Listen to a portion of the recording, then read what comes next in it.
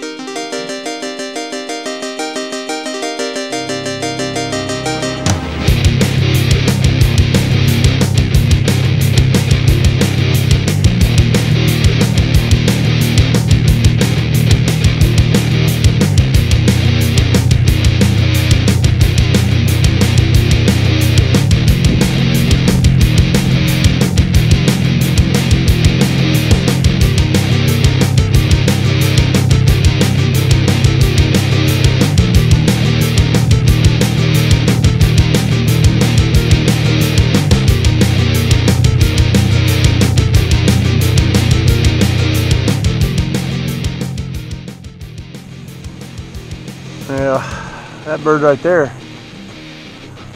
put me on a merry chase. Knocked him down in the decoys. And he was laying there. Looked like he was hit real hard and just not even moving, and I get there and he jumps up and flies off. But I knew he was hit hard. It was a lung shot, and he just went out there and sat in the middle and started bobbing his head. So I paddled out there and got him, but went to shoot him, and my gun was half cocked, which is a kind of a safety thing we do when we get in the boat, and I didn't click it all the way hard enough to engage it, so didn't get the shot on when he got up, but we got him. So nice drake widgeon. So get a few more of those and we'll have a day here.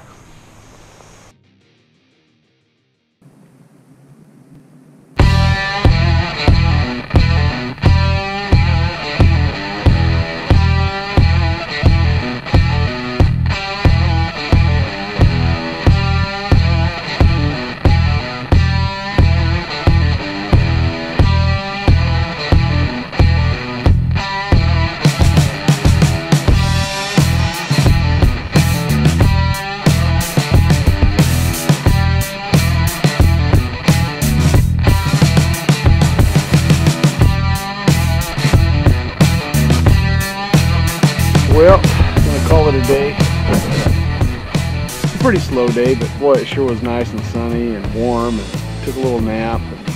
Shot a couple birds, got a hen buffy and a really nice drake, hooded merganser. Really pretty bird. And see those a lot out here, but don't usually take them. But this one was just too juicy, and I hadn't shot anything in a while, so I went ahead and grabbed him. And a nice drake widgeon.